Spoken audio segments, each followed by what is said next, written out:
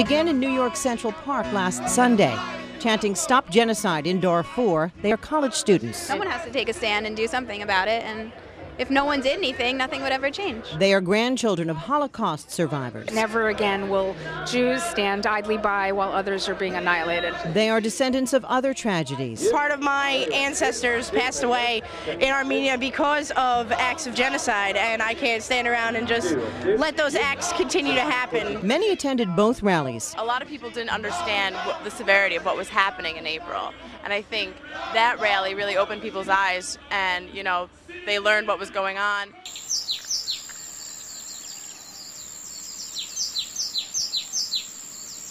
What really makes me happy with the American civil society is that people want to know what is going on, but they don't stop there. They always say, what can I do as an individual? A child would say, well, look, I'm just a student in a middle school. My family struggled just to put me on a bus to make it here and go back.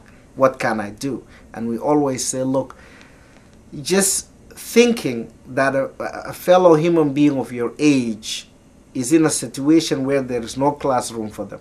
We cannot physically go and stop this genocide. We can spread the word. As Shamiko said, we can get the word to the people. The students are learning through their own actions that they can do something. They raise money, they make posters, they hold assemblies, and so they can feel that even though they're thousands of miles away and they don't have the political power to actually stop a genocide. We're selling these necklaces. It is a sterling silver chain that has a shape of Africa with Darfur and a little green stone. It also has a hand and a heart, which we feel are good representatives of what our organization is doing for Darfur. And we hope that people will wear it, and other people will see the where it says Darfur, and they'll say, "What's that?" And just it'll be a great tool to raise awareness and also raising funds at the same time.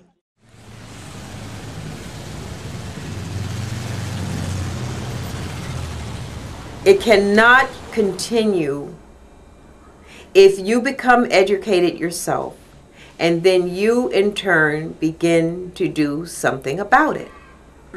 If we ignore what's going on, that tells us one thing about ourselves. If we go out of our way and do whatever we can to help, that tells us something else about ourselves. And I think all of us would like to think better of ourselves than worse.